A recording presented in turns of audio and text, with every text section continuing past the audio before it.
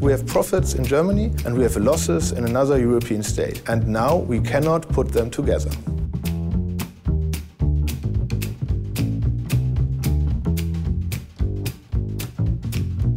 The CCCTB, of course, would help by the cross-border set of losses.